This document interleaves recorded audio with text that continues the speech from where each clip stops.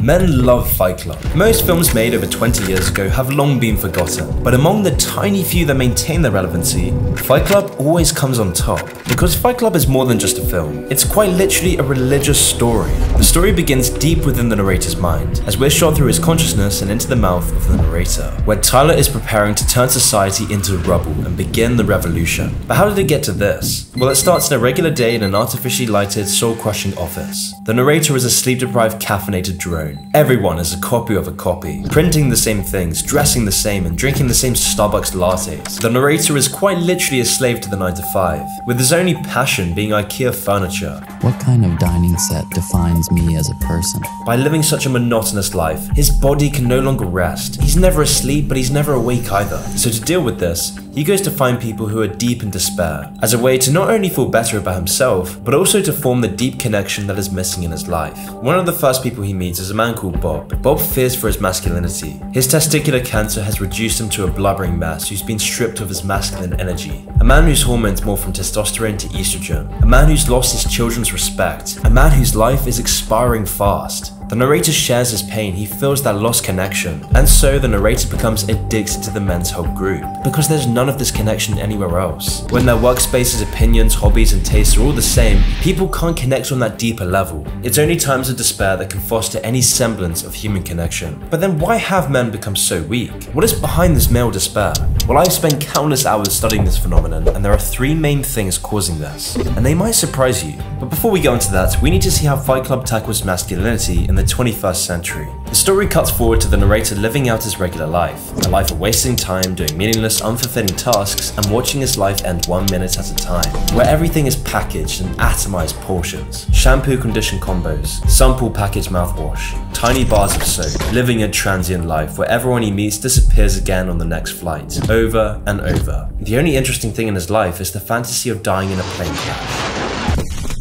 However, it's on one of these flights where the character Tyler Durden is introduced, a man who's the opposite of the narrator in every way. A man's man, with a big leather jacket, shades, and unlimited confidence, Tyler Durden begins to change everything. His calm, stoic confidence with his fatalistic outlook makes for a perfect testosterone-laced aura, and as he drives off in a stolen sports car, the narrator goes back to his regular life, only to find all his possessions have gone. His IKEA home has evaporated. His identity in past life has been reduced to ash. It's in this moment where the narrator begins to regain his true masculinity. Okay, so then what is causing men to feel so weak? What's behind this male disconnect in real life? Well, I think one of the main reasons behind this is that men no longer have any means of self-expression or deep connection. See, what I think Fight Club really taps into is the kind of shallow avatars we've become, where real authentic connection fades behind the 9 to 5 struggle. When you live this 9 to 5 existence in a decaying dystopian megacity, you never get that shared struggle or accomplishment. Instead, we're just working in the same room on tasks that don't engage us or put us in a natural flow state. Instead, we live a lifestyle that numbs us into flaccid apathy, devoid of passion, healthy aggression, or connection. Instead of us going out into the world, exploring the unknown, facing shared adversity, and overcoming it for the benefit of the group, we now do the same tasks silently at our desks.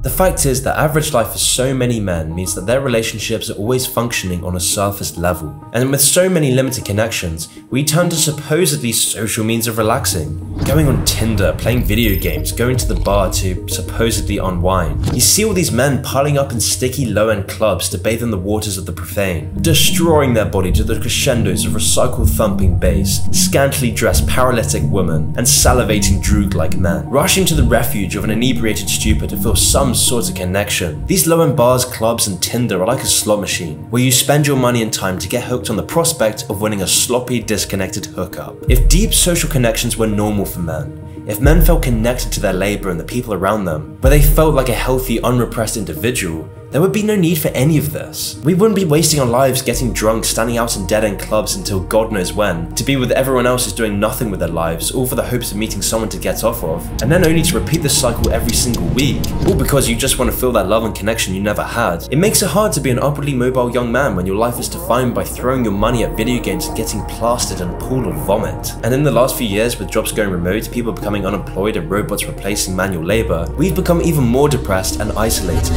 And men are on the brunt of all of this, with male suicide rates reaching an all-time high in recent years, because men lack the social connection and purpose that necessitates a happy life. Okay, so then how can this be fixed? What's the solution to this deep-rooted problem? Well, this is what Fight Club seeks to work out. After the narrator comes back to find all his possessions burnt to the ground, his male transformation begins. So in a last-ditch effort for redemption, the narrator calls Tyler, where they discuss his possessions and identity being destroyed. As he rants about his possessions being destroyed, Tyler reminds him how destructive this consumer mindset really is. He talks about how this makes men weak, detaching us from our hunter-gatherer instincts. We are byproducts of a lifestyle obsession.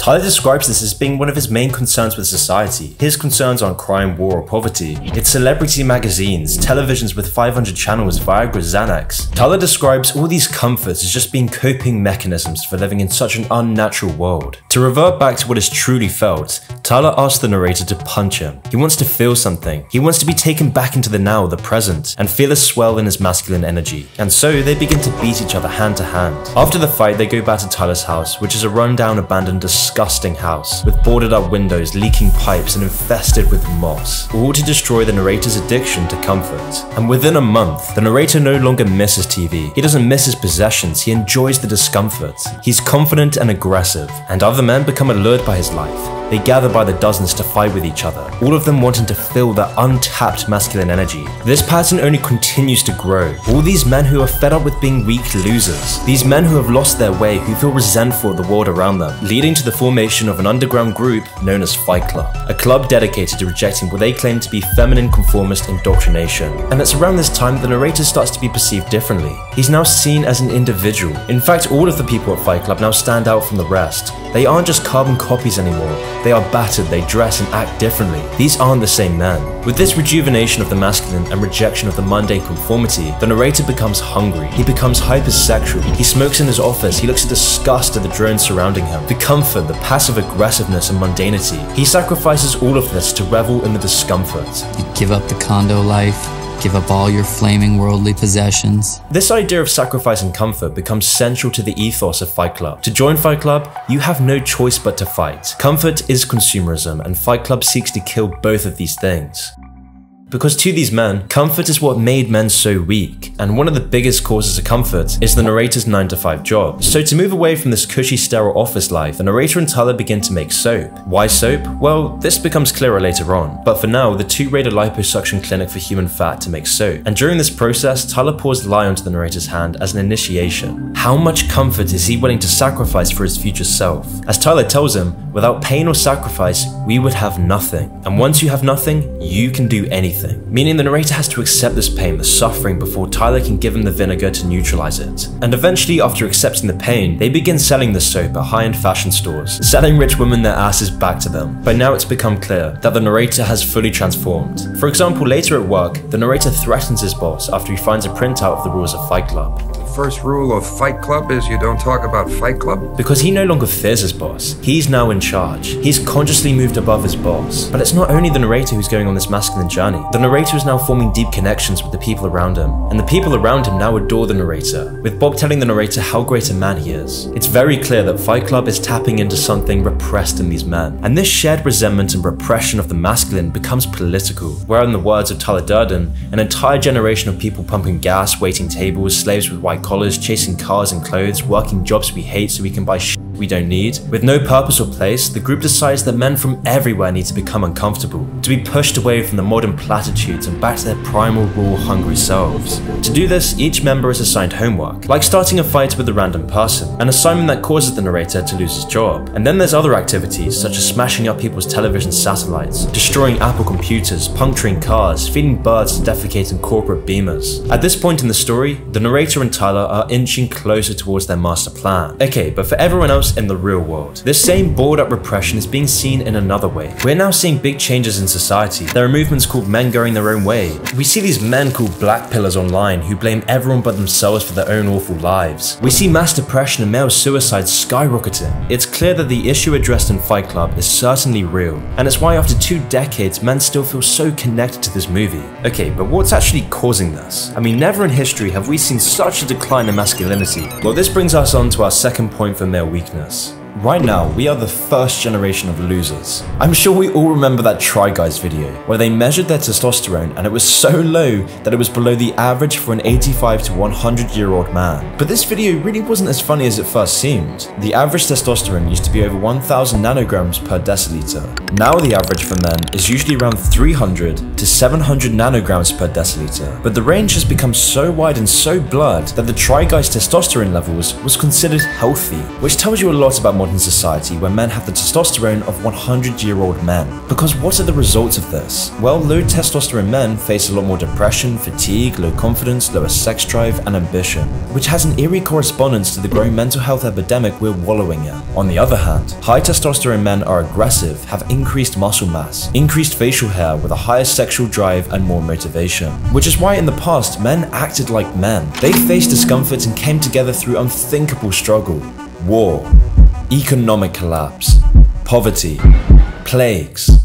By 21, Alexander the Great had conquered most of Europe and was expanding into Asia. And I mean, just talk to your parents or grandparents who had houses in their 20s, raising children, working in mines, starting businesses. We did manual labor, we dug into the earth, we sweated it out every day, rain and shine. But now huge chunks of men are spineless wimps. I'm not trying to sound macho saying this, but it's a blunt reality. Men are being drowned in estrogen-laced products. High estrogen causes men to take on feminine traits. They become less assertive with low energy. Their genitals shrink and voices get higher, and then compounded by this is our testosterone killing lifestyle. I mean, it's now normal for the modern diet to consist of BPA plastics, sugar, alcohol, and a sedentary lifestyle. Beer bellies and weakness are the new norm for men, and it's why we're losing an entire generation of men to comfort. The average man is overstimulated beyond belief, accustomed to scrolling on apps on autopilot, living vicariously through other people's stories, whether it be through sports, video games, and social media, or adult content and OnlyFans, where you imagine you're the guy that's winning, all while sitting in your bed on your own doing nothing with your life. Added on to this is the millions of six-figure professionals who spend their lives making you weak, manipulating you through social media, food, and all the other endless comforts. Billion-dollar companies using advanced AI to make you passive, comfortable, low testosterone mules. Split testing to keep you mired in an endless loop of distractions. Creating a generation of weak, pleasure-seeking droogs whose lives consist of waking up, scrolling on social media, and busting a nut. Entire countries are becoming weaker as we become lazy, instant pleasure-seeking men.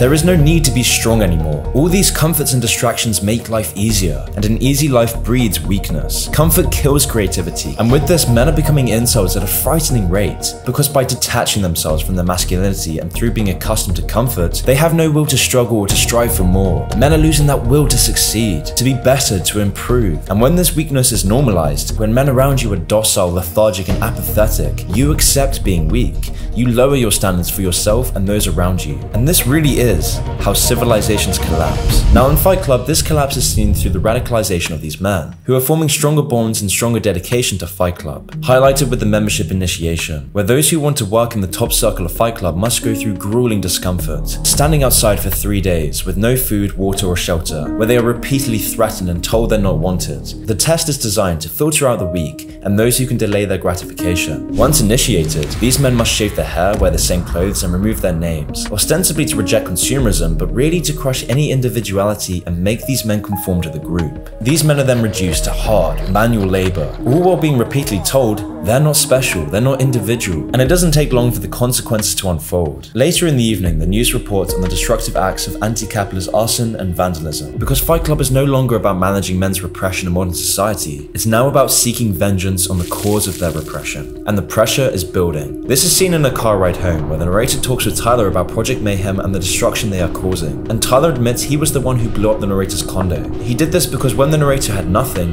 he could become anything. It was the comforts that were pulling him back from his potential. So to go back to the feeling of zero and freeing his mind, Tyler decides to crash the car. And when the narrator wakes up from the crash, he walks into an assembly line of men building soap and plotting their vengeance. Teams of men working tirelessly to get back at the society that rejected them. But this need for vengeance begins to take a much more sinister turn. After a failed assignment to destroy corporate art, the Fight Club members reveal that Bob was shot in the head. It's becoming clear that this need for vengeance is going way too far. And with all the madness building up around the narrator, he goes around America to find Tyler. And this is when he realizes the scope of the Fight Club movement. All the men around the country are united by the repression. It's only in his search for Tyler does the narrator realize he is Tyler. Tyler is his masculine projection. Tyler is the part of him that has been repressed all these years as a wage slave. Tyler was the only way he could live the life he wished for, the person he needed to pretend to be, to get where he wanted to be. Every step within this film is Tyler's journey into becoming the man he'd always repressed inside of himself. And after realizing this, Tyler goes back to the house, only to understand that all the soap making was for bomb making. It's now very clear what Fight Club is, what Project Mayhem is. It's a therapeutic release for Tyler to deal with his deep-seated emotional issues. After understanding this, Tyler goes into an emotional breakdown as he no longer has any identity. No one around him knows his true self, and he doesn't either. But before we get to the end of the story, we first need to understand the third and most important reason for all this male weakness, and that is the subversion of values and virtues. On a massive scale, we have seen our values being subverted. We see relentless hedonism being praised and rewarded as empowering. We see the family unit being desecrated. We are told that ownership and freedom are bad, that we won't own anything, that we shouldn't be free to say what we believe or act as we choose. We are always told to be the better person and never show aggression. When men are bullied, we are told not to defend ourselves. Even though we all know that you aren't the bigger person because you take it, we should reclaim that aggression and push back. But instead, we perpetuate weakness by telling men that being weak is a virtue, only for men to then carry up this bottled rage for the rest of their life, looking for any scapegoat, video game, or pill to release their inner repression. But when these values and virtues are subverted, when men no longer benefit from society anymore, when the essential elements to a meaningful life are stripped from men, when being a single lonely loser with no money, no ownership, no meaningful relationships or connections, and no respect is the norm for men, society crumbles. And our me-first generation, we always want and expect more. We divorce from our lifelong partners for the hope of something better. We look for the next item, the next gadget, the next dopamine hit, and an endless loop, because we are no longer attached to anything other than our need for more, always chasing a dream and never realizing it will always be the same. We self-hate our own society and nations, we hate our leaders, we hate our culture and history. Our culture no longer seeks to uplift, but to denigrate our population. But when you are binded by the same values and virtues, you want to protect the society that you have. In fact, you will do everything to keep it. That's why you see strong men like President Zelensky out on the streets defending a nation from authoritarianism, a man, a country with virtue and aggression. And on the other hand, you see men in the West willing to give all of this away when they are no longer attached to any values or virtues, giving away their society in the hopes of something new, which is exactly what Fight Club shows us. During the final scenes of the film, Project Mayhem plans to bomb all the banks and credit card companies so that they can erase the debt record and everyone goes back to zero. Society restarts. And everyone senses this coming. The police know about it, waiters, cooks, bus drivers, everyone knows. And yet no one stands to defend the system. No one wants to protect it, because no man benefits from that system anymore. They have no connection to it. Their lives, virtue, and values have been subverted. So these men choose to destroy it and begin anew. And in the final acts, this repression is finally released. All these men who have been repressed, who are addicted to comfort, who have no deeper connection, who no longer see the benefits of modern society, they come together to tear it down. Because when men are weak, society falls. When men turn into repressed, placid, apathetic consumers with no virtue or values, with no masculinity, when these men are no longer embraced by the society, they will burn down that society to feel its warmth.